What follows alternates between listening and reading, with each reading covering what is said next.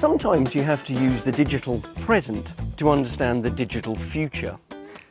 The Global Digital Foundation, for instance, describes itself on its own website as a platform for dialogue between policymakers, stakeholders and scholars in support of evidence-based policy for the digital society. Well, Transform Talks can't pretend to be a policymaker or a stakeholder, and certainly not a scholar, but we did manage to get a dialogue with the Foundation's chair, John Higgins.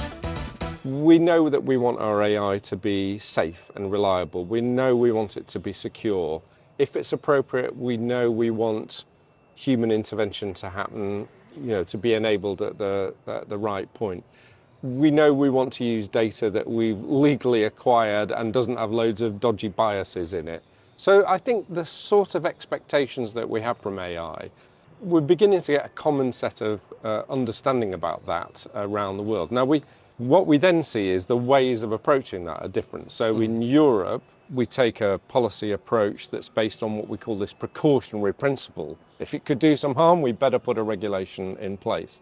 And we add on to that a sort of point of view that says, whether you believe this or not, the market operates better if you have a well-understood regulatory environment. That's not the Anglo-American approach, which is more let the market have a go at it, and then we'll fill the gaps with regulation afterwards if we identify market failures. But if we think about that sort of European approach, precautionary principle, so take those things I just talked about, reliability, safety, and so on, create a regulatory environment so that businesses know that if they stay within those rules, then there'll be acceptance of their AI products, and they'll be safe and they can operate with that degree of business certainty that they want. You sound quite positive about it, though. You sound like it's theoretical. Of course, we'll have to overcome the various challenges that arise, but we can do that. We can have practical solutions to these issues as they crop up.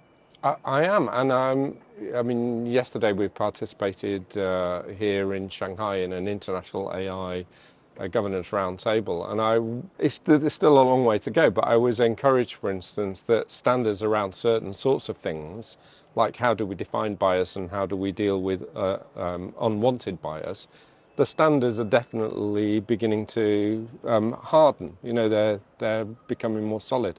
So I do feel, it's a funny thing, but the way that people work together, a set of concrete things are emerging out of that I think will serve our needs, the beginnings of the framework. I'm not saying it'll answer all the problems, and I'm not saying that technology won't suddenly break through and that we might not find things that we think, oh crikey, we haven't catered for that.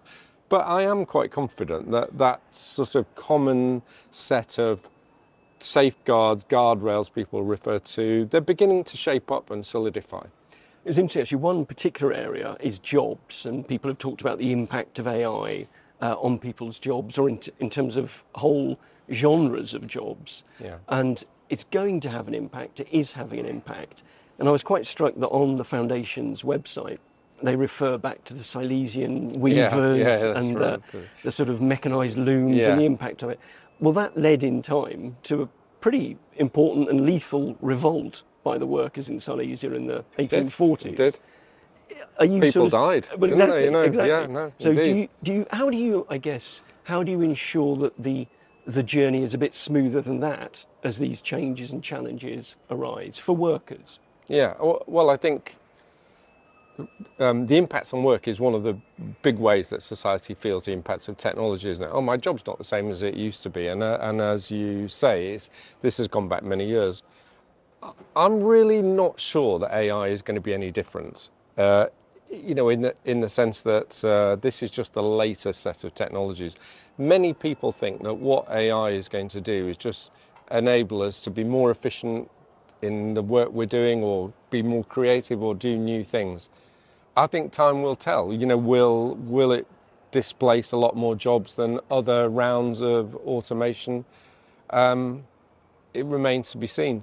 I think what societies have learned about, and what governments have learned about how you deal with this, you make sure people are trained up to deal with the latest technologies, try and anticipate the job changes, so you're not left with thousands of people suddenly out of work because the factory's closed or something. Try and anticipate that and deal with it.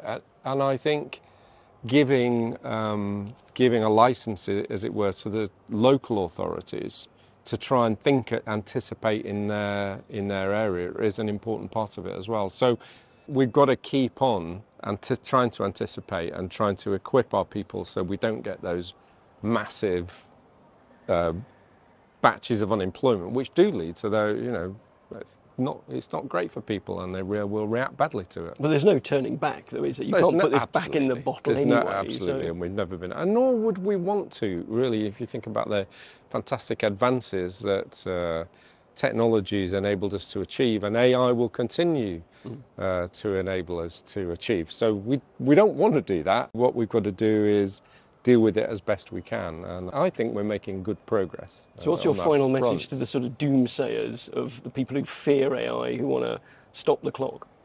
Look at all the benefits that it is delivering and work out how to take advantage of those benefits in a way that minimises, if you like, any side effects. But there will be some, and we just have to cope with them.